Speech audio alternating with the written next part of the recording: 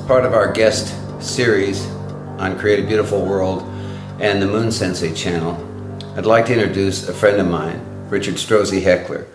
Richard and I came up through the ranks together. We started around the same time, studied under the same teacher up through our first few dawn ranks.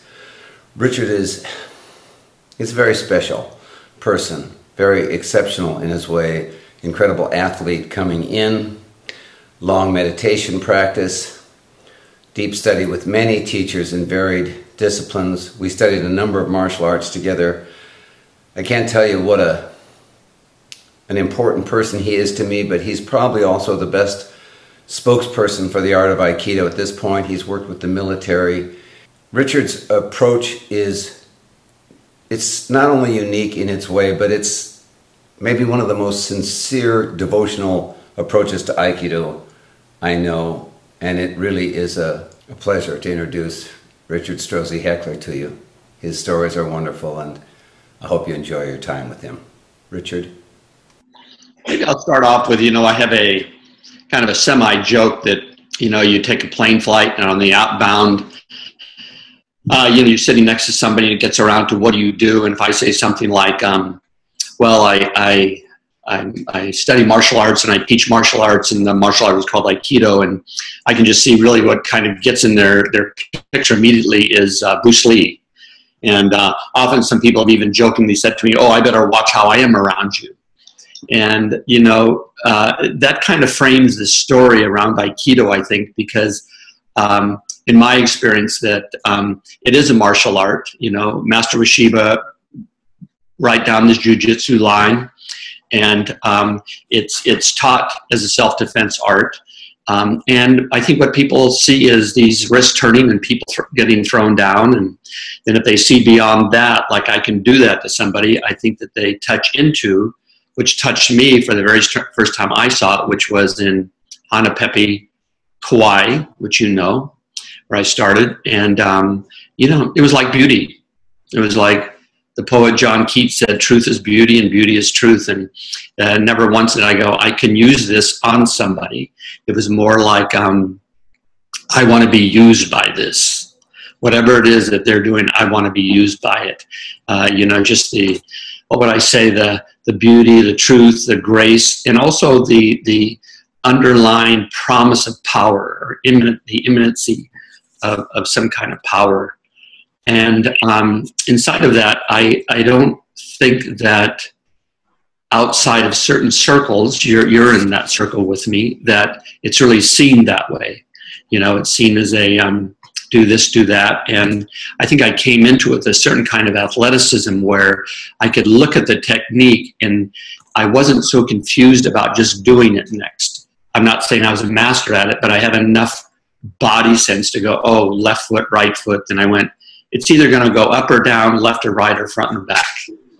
And that was great. But what was really always pulled into me, and it was ignited by, I've had really great teachers that I bow into. And without those teachers opening these certain doors, Sugisa Tomi Sensei, Robert Nadeau Sensei, Frank Duran Sensei, a whole host of other people, and those are like formal teachers, but these ongoing conversations with you, and I really come, Moon, to see. I think it's an evolutionary art, and when I look at what we're doing, is that we're actually building a different genetic code.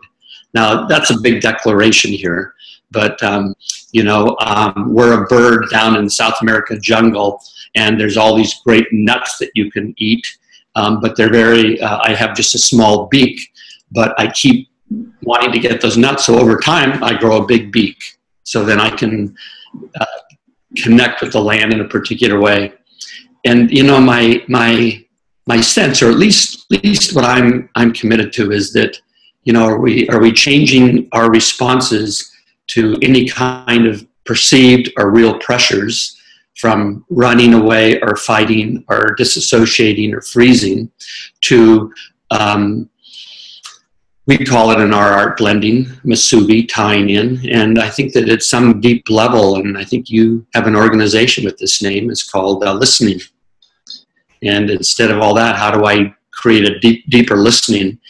And the promise of that listening, I think in Aikido, as well as all the other traditions, contemplative, spiritual, mystical traditions, what have you, that it leads to a place, that deep listening leads to a direct experience that there's not a dualism. There really isn't this separation. There really is this connection, this big web that we live in. And if we attune to that web, or that Aiki, or that universal energy, is it possible to bring forward a world in which people are, they have alternatives to violence? And I would like to say here is that I don't say conflict. I think actually the absence of conflict is violence. So everybody's wanting to, let's resolve conflict. It's like, no, this is the push and pull, and inside of that, something else gets generated. And so for me, we practice the blending, the moving, listening deeply in here. And is that changing this genetic code in us? And can it possibly change the genetic code of the world, or of the whole community? And that's what I'm betting on.